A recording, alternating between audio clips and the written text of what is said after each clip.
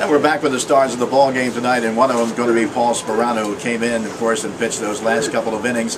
And Paul, have you been in any tougher ball game than the way this game ended with the bases loaded, a one-run ball game, and a 3-2 count on the batter?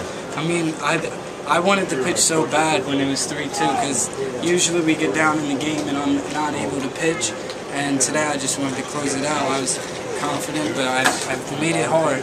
I made it close, but I came out strong. What was the thing as far as it goes? Did you know all along? You knew that Evan could only go 5 innings. And were you the guy who knew you were coming in for the next time? I knew I was coming in from the beginning of the day. What was that feeling, knowing that you try to preserve that win? I mean, I live for pitching at the end of the game, close game.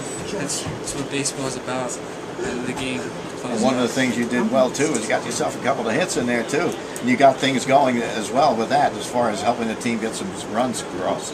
I mean, from the beginning of the game, I wasn't thinking about pitching because when I think about pitching, I can't hit. But I was hitting good. I was hitting fastballs. His curveball, his off speed was really good. Yeah. Had me missing, but every time he left the fastball in for a strike, it was hitting out. One thing you had working at times, you had it really got that curveball to really work for you. You were ripping it off for a while. Yeah, on the last one, it slipped out. I kind of let my arm hang out, and it hit him in the back of the head. But for the most part, you had it working pretty good. You had it breaking off pretty good. They were kind of bailing out on you a little bit. I mean, at one point it was 3-1, and I shook my catcher off and said I wouldn't throw a curveball because I was more comfortable throwing the curveball first. Well, congratulations on a great game for you, and keep it up.